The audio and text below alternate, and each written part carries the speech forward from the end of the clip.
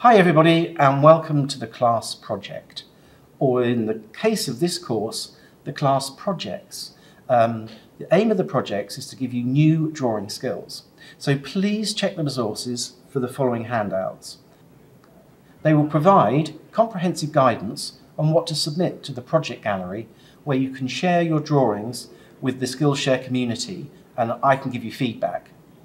I've tried to ensure that all the projects have an ease of initiation and that they promote independent and creative thinking. So try to make the projects your own and don't feel you need to make an exact copy of what I'm doing. Simply follow the approach step by step from the handouts and change the media to something that you have at hand.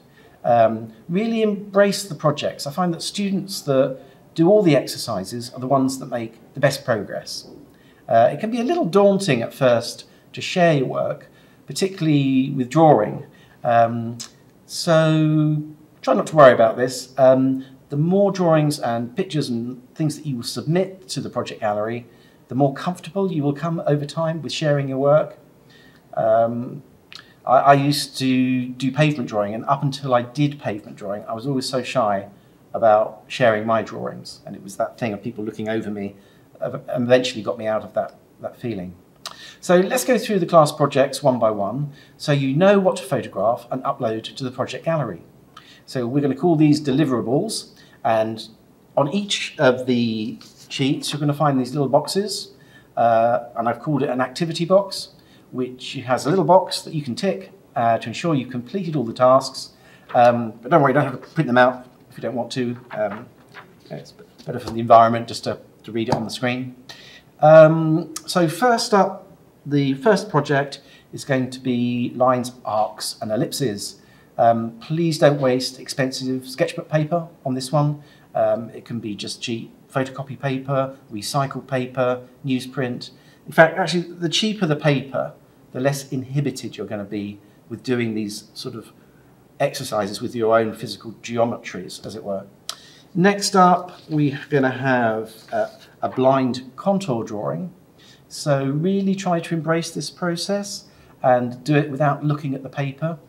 There's also going to be a landscape doodle where I'm going to encourage you to create the illusion of depth and space on a piece of paper, not with linear perspective, but just overlapping lines.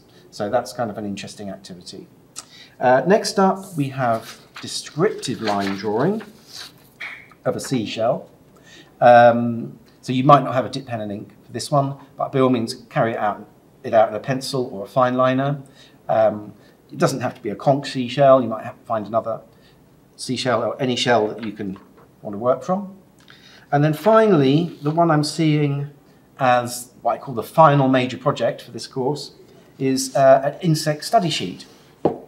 So study sheets are a way of recording and finding out about your subject, and they're one of the best ways of improving hand and eye coordination.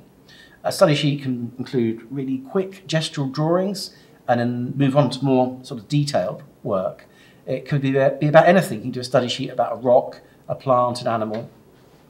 It's a general inquiry into the personality of your subject.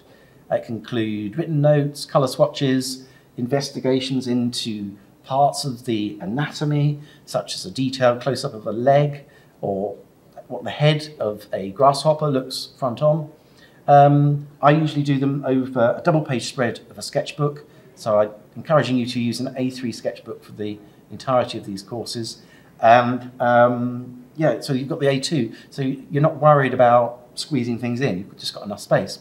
So I'm going to let you do what you want. Have a go and just enjoy it. I've used colouring pencil here.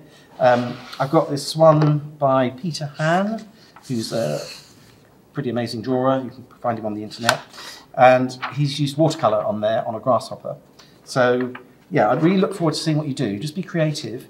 Include little notes, bits of anatomy, how you section it off, anything you like.